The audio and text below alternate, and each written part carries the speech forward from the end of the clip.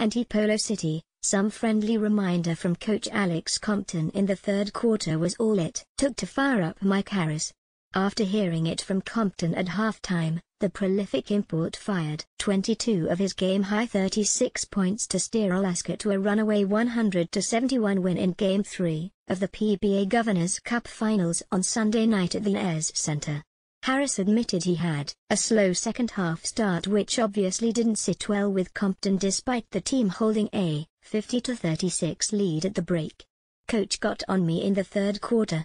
I got off to a slow start and I'm not really precise with my movement defensively," he said. "And I get motivated off thrash talking, so he said some stuff and it kind of got me going. I was able to make some shots." Harris fired 18 straight points in one stretch for the Aces, including a completed 4-point play off Magnolia counterpart Romeo Travis.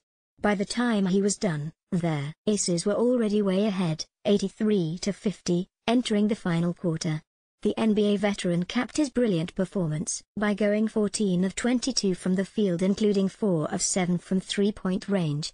He also finished with 18 rebounds and just 3 turnovers, after averaging 6 in the first 2 games of the finals. Harris also dished off some trash talk of his own during the game and said he's hardly affected by anything said against him. "That's me. If you come into one of our practices, you will see, it doesn't matter who we're going against.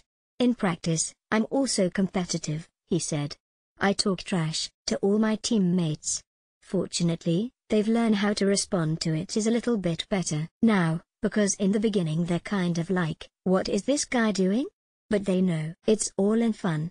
I'm a competitor and I like to win." Harris, however, said Alaska's not out of the woods yet.